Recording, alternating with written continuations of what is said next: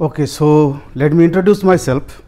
I am Prashant Mishra, one of the TA for the course of solid state physics, which lectures are delivered by Professor Amol Kumar Das.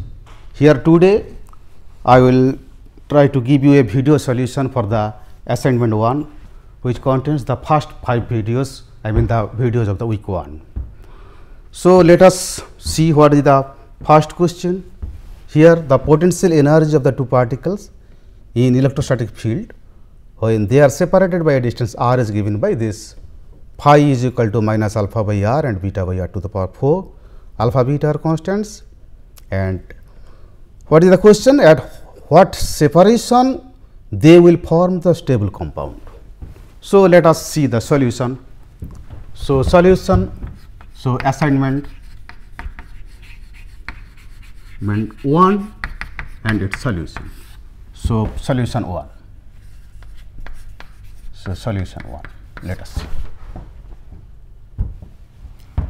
So we have given that phi is equal to this question.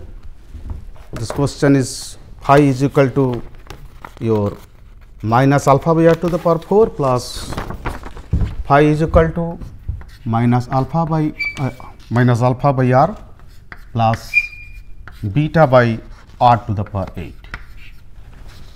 So the thing is that at what separation they will form the stable compound.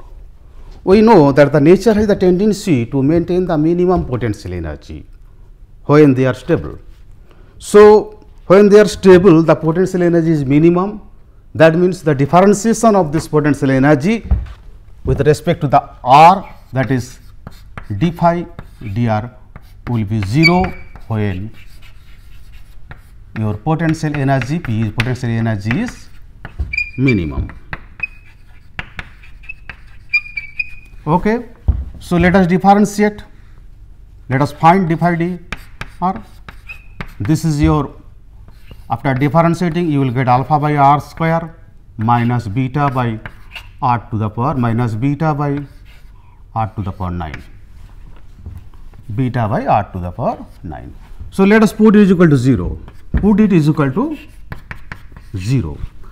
So if you put it is equal to 0, you will get your alpha is equal to beta by r to the power 7, that is coming r to the power 7 is equal to, sorry, here 9 beta, sorry, here 8 beta, yeah, 8 beta. So 8 beta differentiating here 8 beta by r to the power 9, then it is coming your alpha is equal to this. So r to the power 7, so r to the power 7 is equal to 8 beta by alpha, or r is equal to your 8 beta by alpha r to the power 1 by 7. So 8 beta by alpha r to the power 1 by 7. This will be the solution. So option, which option is correct? So option B is the correct answer. This is the correct answer, option B. So this is the solution for first question. Now let us come to the second one. The second question is what? You see the second question once, that an electron in an atom revolves around the nucleus in an orbit of radius this 0.5 angstrom. Calculate its orbital magnetic moment if the frequency of revolution of the electron is 10 to the power 10 megahertz, given the charge of the electron this. Okay. So this is the question related with the magnetic moment associated with an revolving electron, right? So we know that when the electron is revolving around the nucleus, it produces magnetic moment. So now we discuss in solution 2. As the electron is revolving around the nucleus in an orbit of radius r, the magnetic moment equivalent to this is I into A, where I is the current associated with the revolving electron and A is the area of the loop, the circular loop. A is the area of the circular loop. Okay. So, now this I is what? Let this electron having charge E is revolving with the frequency nu. That means what? That means in 1 second the electron crossing this point nu times. So, what is the total current? The I must be equal to nu into E. So, I is equal to nu into E, and then so nu into E into this is pi r square. Okay. So, nu is given something how much? It is given 10 to the power 10 megahertz. So, 10 to the power 10 from megahertz we convert into hertz. This is nu, and the charge of the electron 1.6 into 10 to the power minus 19 coulomb. Then pi and r square. R is given in Armstrong unit. So, let us convert into SI, that is your 0.5 into 10 to the power minus 10 whole square pi r square. And after calculating, you will get the result. It is your 1.257 into 10 to the power minus 23 minus 23 ampere meter square. Thus, correct option is option D is the correct. Option D is the correct answer. Okay. So, I hope that this solution will satisfy you, and if till you have any doubt, later on you may ask questions in query. Myself or my teacher will help you to satisfy answering your questions. So, now we will come to the question number 3, the third question. So, let us come to the third question. It is that the atomic weight of copper is this 63.5 gram, the mass density of copper is 8.96 gram per centimeter cube. We have to estimate the interatomic distance of copper atoms in solid space. Okay. So, this is the question. Now, let us consider we have to find the interatomic distance of copper atoms. Let this distance is A. Let the distance is A. So, here the what data are given, you note the atomic weight is given and the density is given. So, we know that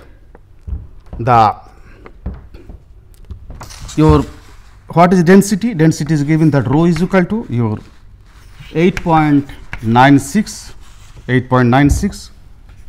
gram per centimeter cube. Fine. So, in 1 centimeter cube,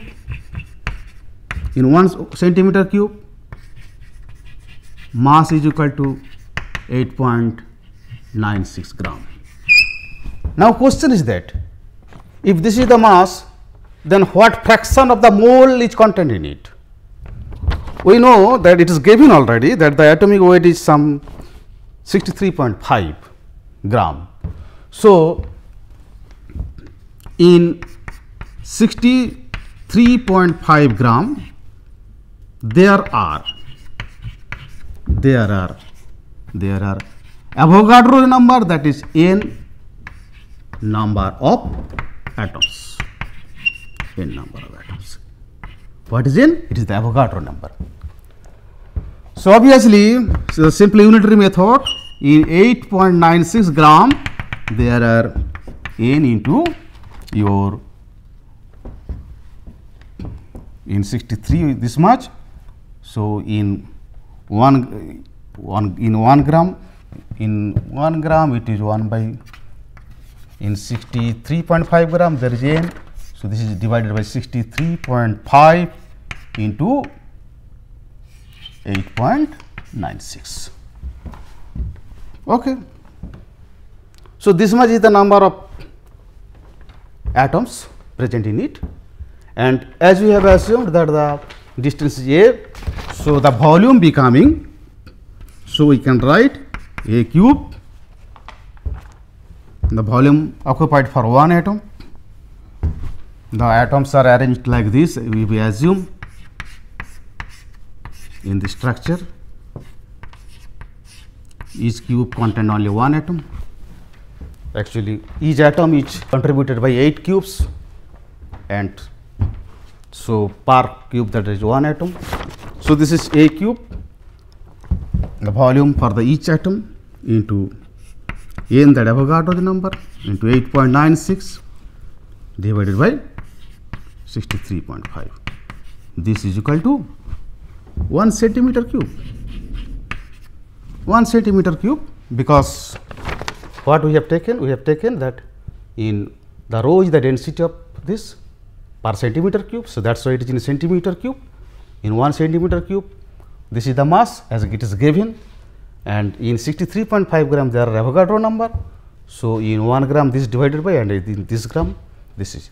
So this is the thing.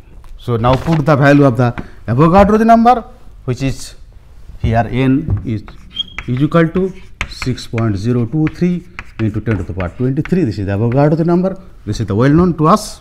So by calculating all these, you will get the result A is equal to it is 2.3 Armstrong.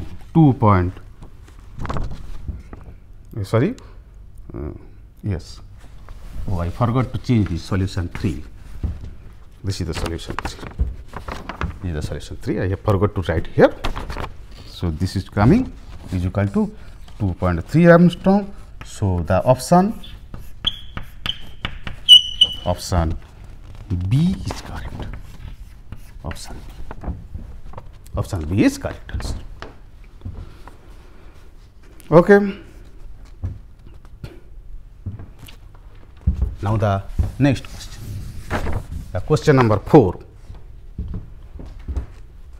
The question number 4, it is also up to some extent it is similar to question number 3.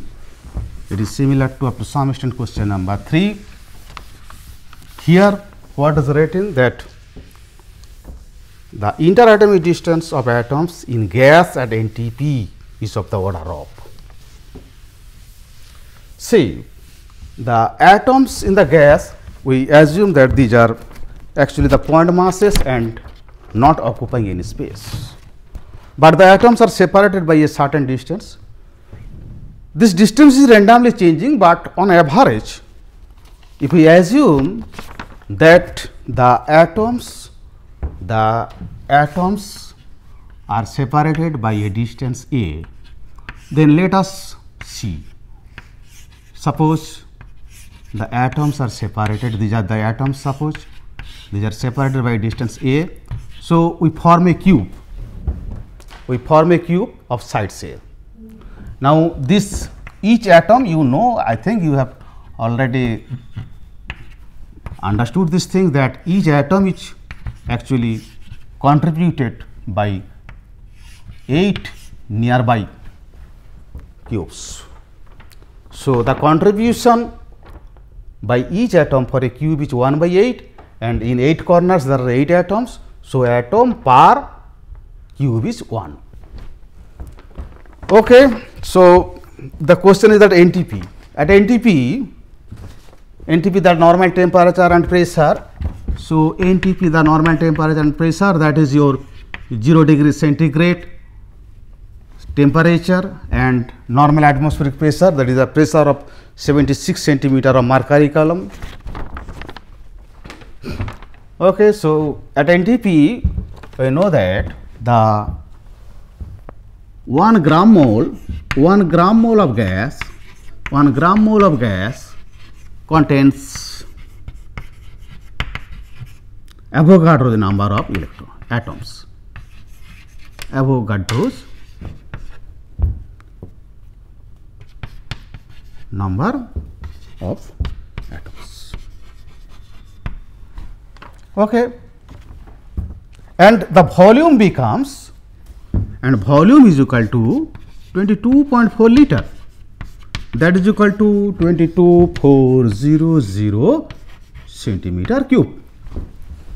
So which question we are discussing? Here I writing here, this is the question number 4 solution. Question number 4 solution. Okay, so this is the volume and the number is the Avogadro number. So as we have assumed that the atoms are separated by distance a, then and in 1 cube actually the contribution is only of 1 atom, because though there are 8 corners and 8 atoms, but these atoms are shared by the nearby 8 cubes. So ultimately we can say that the volume for 1 atom is a cube. So what we can say, this is a cube into 22,400 centimeter cube. Sorry, a cube for 1 atom, and then Avogadro the number 6.023 into 10 to the power 23. This is equal to 22,400 centimeter cube. 22,400 centimeter cube. Okay. So one thing again I will clear you that the atoms are not occupying any space here. These are assumed to be the point masses, but if we assume that they are separated by distance a and we form a cube of sides a, then we see that for 1 atom volume required is a. Clear? So thus a cube will be 22,400 by 6.023 into 10 to the power 23, and a will be the cube root of, simply cube root of what? Cube root of 22400 divided by your Avogadro number 6.023 10 to the power 23, this whole to the power 1/3, and after calculating you will get, if you calculate it, you will get the result. It is nearly 33.7 Armstrong unit. So the correct option is 30. It is actually there, what 33 is not there in the option, but you have to choose the option which is the nearest to the correct. So nearest to the correct is what? 1 Armstrong, 10 Armstrong, 30 and 100. So obviously 30 is the nearest to the value which you have obtained from the calculation. Thus obviously the correct option is option C, 30 Armstrong unit. Okay. So this is the solution of the question number 4. Now come to the next, that is the question number 5th. Come to the question number 5th, and let us see what is there. The question number 5th question here, the question number 5th, the potential energy graph for atoms as a function of interatomic distance will be similar to. There are 4 graphs are given, and actually the potential energy changes with the separation with the distance, and the potential energy becomes minimum for a optimum value of the distance if the distance increases from that or decreases. In both cases the potential energy changes, potential energy increases. So the potential energy graph, what is given here, there are 4 graphs are given. So among those, if you check the first graph, in the first graph there is, the nature of the first graph is something like this. See, it is becoming maximum. So that's not possible, because I have already discussed that nature always loves to maintain the lowest value of the potential energy. So this cannot be true, and this is no significance, okay, because for a certain distance this is becoming 0, which is never possible. It is randomly infinitely increasing, not possible, obviously not. And the another one graph, this is what, this is also here becoming 0 at certain value, 0 never possible for this. So obviously the option, the figure 2's graph must be correct. Figure 2, you see, this is becoming minimum for a certain value. This is actually called R0, the distance for which the potential energy is minimum. In this side, this is the u, the function of distance r, and this is the nature. So if the distance increases beyond that or decreases beyond that, in both cases potential energy increasing. As I told, that potential energy becomes minimum for a particular, for a optimum value of the r, that is R0. So the figure 2 is correct. So option B is correct. Option B must be correct for the question number 5. So now come to the question number 6, solution to the question number 6. Solution to question number 6. Question number 6 is what? Actually 6 is a information type question, where it is the information type questions, where it is given that for the orthorhombic crystal structure, the relation among the lattice parameters. So this is information type questions, question number 6, and the answer, actually here nothing to discuss. You have to remember this. This is from the crystal structures and lattice parameter, the 7 types of crystal structure and 14 types of lattices, and how they are divided, that you know. So option B will be correct, that is your alpha, A not is equal to B and not is equal to C, but alpha is equal to beta is equal to gamma, that is equal to 90 degree. So your correct option is option B is the correct answer. Okay, next the 7th question. 7th question is also similar to that of the 6th. There also, I think, nothing to discuss. You see the 7th question, that find the correct statement. In nature there are some 70 of crystal, etc., etc. So you know already that in nature there are 7 types of crystals and 14 types of lattices. So question number 7's answer is what? Question number 7's answer is what? That in nature there are 7 types of crystals and 14 types of lattices. So answer C is the correct answer. This is the correct answer. Correct. Answer C is the correct answer. Okay. Now come to the next one. That is question number 8. So come to the next, the question number 8. What is there? Let us see first that the value of the quantum number LSJ corresponding to the spectroscopic term 2p3 by 2 is what?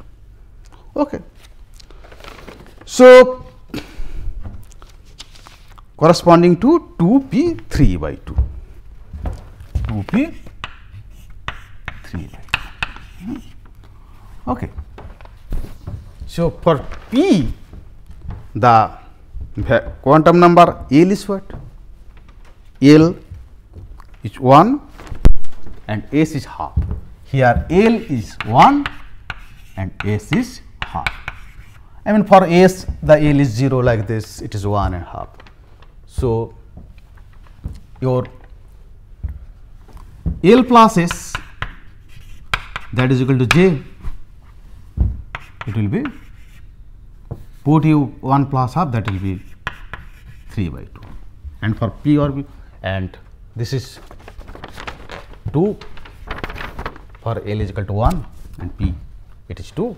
So, 2 P 3 by 2, that is the spectroscopic term. So, you getting L is equal to 1, S is equal to half, and what else to find? You have to find S is equal to half and your J, and J is equal to, this is L plus S is 3 by 2. So, these are the quantum numbers, and obviously the option D is correct. Option D is correct.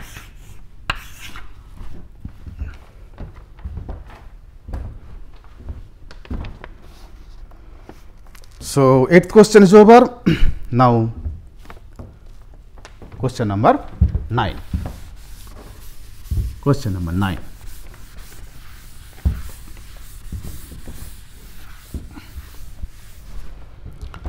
So, let us see once the question number 9. The polycrystalline solid has no grain boundaries, only one grain boundary, only two grain boundaries, and many grain boundaries. What is the difference between polycrystalline and monocrystalline solid? Just you try to remember. Actually, a monocrystalline solid which is rarely available in nature, sometimes in very teeny salt particles or maybe teeny diamond particles, that is available. A polycrystalline solid is what? There will be no interruption in the structure, there will be continuity in the same manner throughout the sample, throughout the material.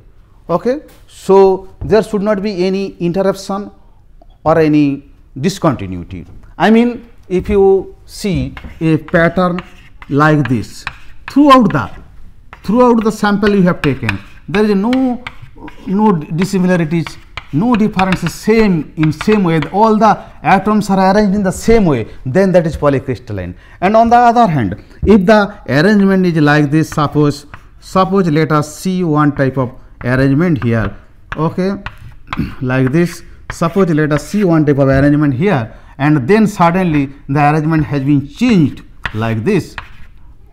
Arrangement has been changed like this, suppose. So, there is an interruption. So, there is an interruption. Again, after some time, again maybe another interruption, again maybe another interruption. So, that is the nature of the polycrystalline solid.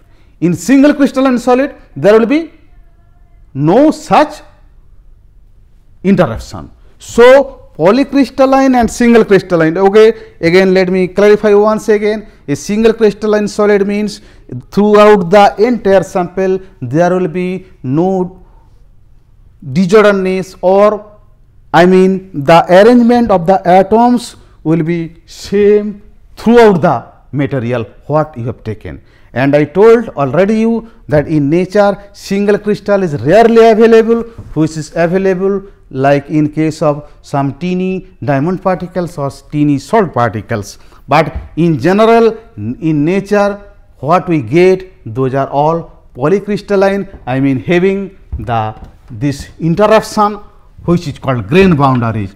This is the interruption called grain boundaries. So, in nature what is the question? Let us come to the question. Polycrystalline solid has many grain boundaries. Polycrystalline solid has many grain boundaries. It is the option D is the correct option. Question number, which question we dealing with? We dealing with the question number 9. We dealing with the question number 9, and option D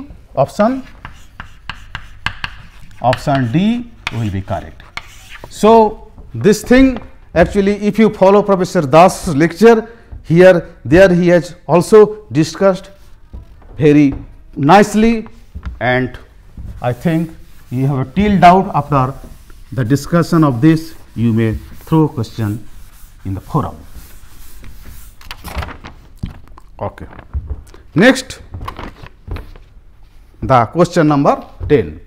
So, first let me change here. Question number 10. Question number 10. What is the question number 10?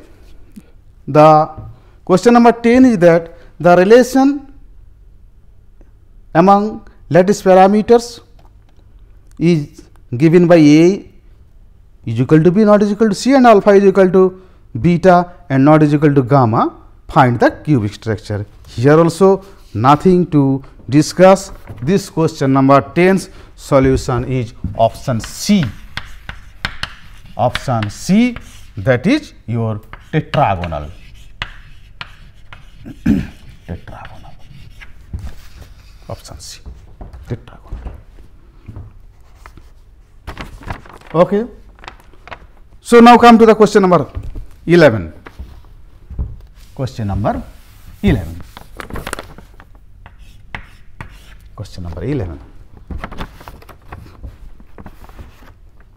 What is question number 11? Copper, silver, gold and silicon are the examples of. Copper, silver and what? Copper, silver. Question number 11. Copper, silver, etc. Copper for question number 11. Copper, silver, gold and silicon are the examples of. This is nothing to discuss here. It is the question number 11. Option A is correct. Option A is correct.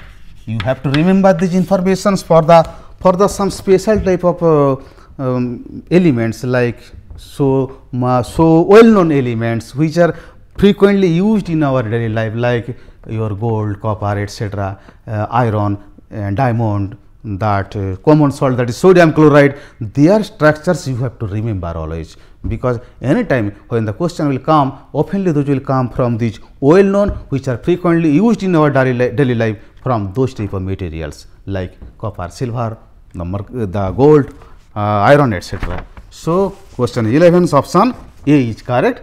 It is cubic crystal structure. Cubic crystal structure. Cubic crystal structure. Okay. Now the next question, question number 12. Here the van der Waals bonding relation is given for the solid argon and for the argon atom. The potential energy curve is okay. The potential energy curve is given by some expression. Let us write this expression first. Let us write this expression first. Question number, which question? Solution we are discussing. Question number 12. Okay. So the potential energy for this argon is given by U as a function of R. The potential energy U as a function of R is given by your A minus A by your R to the power okay, it is written like this, minus A R to the power minus 6 plus B R to the power minus 12. The values of A, B, these are the constants and their values are given. So this is not very important. What we have to calculate? We have to calculate the bond length of the solid argon. So when the argon forming the solid nature, obviously we must assume, we must consider that the potential energy of the system has become minimum. And already I have discussed in some previous question that when the potential energy is minimum, obviously the differentiation of this potential energy with respect to the function R will be 0. So simply let us differentiate it first and put it is equal to 0. So we will differentiate du dr. This will give you A 6a r to the power minus 7 minus 12b r to the power minus 12b r to the power minus 13. Okay. So let us put it is equal to 0. Put it is equal to 0. Put it is equal to 0. After putting it, you will get what? You will get that your 12b r to the power minus 13 is equal to 6a r to the power minus 7. Then your like this. So your simply then 6 and 12 eliminating here. So, 2b by a it is coming r to the power minus 7 by 13, r to the power minus 7 plus 13, okay, minus 7 plus 13, that is equal to r to the power 6, r to the power 6. So, r is equal to your 2b by a whole to the power 1 by 6, put the values of a, b and then calculate, you will get the bond length will be 3.822 Armstrong. So, option, which option is correct? Option B, option yes, option B, that is equal to how much? 3.822 Armstrong. 3.822 Armstrong. Option B. So, this concept is already discussed in previous question also, and just matter is that of the calculation of the putting the values of your A and B. Okay. So, question 12 is over, solution of the question 12 is over, and now the next question, that is question number 13. So, come to question number 13. Again it is information type questions where there is nothing to discuss. What is the question number 13? Come to this question number 13. See the another example, as I told that you have to remember the structure for the some common materials, and like your here the question number 13 is giving that zinc, copper, cadmium and magnesium are the examples of what. So, you have to remember those informations. I told you the answer will be option D, that is hexagonal. This is hexagonal crystal system. Hexagonal crystal system.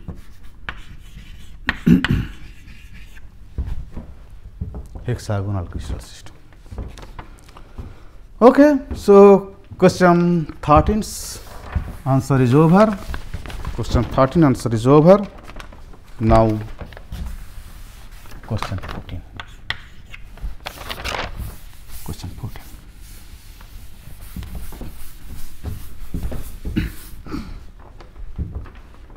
Question 14. Let us come to the question number 14.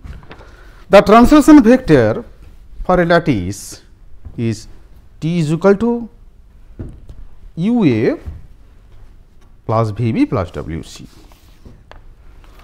What is that UA? Translation vector question number 14, T is equal to UA plus VB plus WC. A, B, C are the lattice vectors. So, question is that here what is asked? You see, it is asked that it is representing only orthorhombic, only triclinic, only monoclinic, or all of them.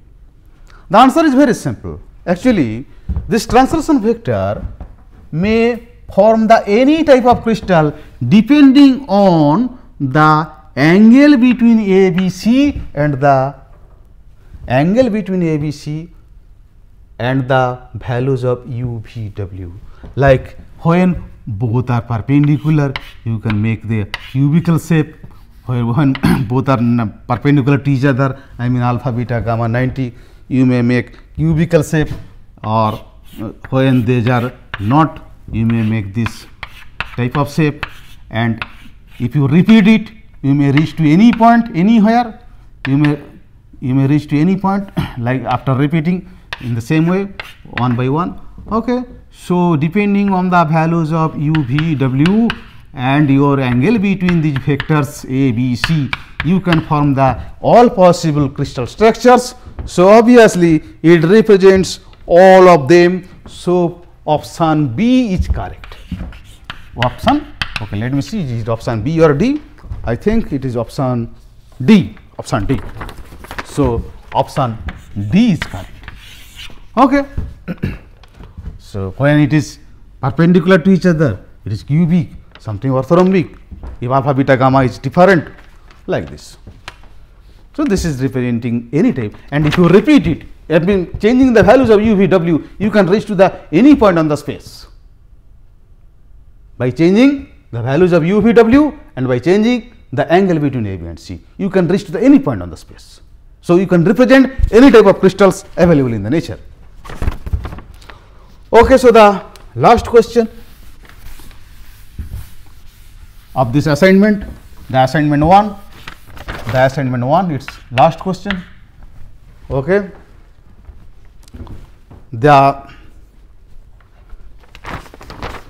in atomic structure, maximum how many electrons can be occupied, can put filling from the lowest energy up to principal quantum number n is equal to 4. So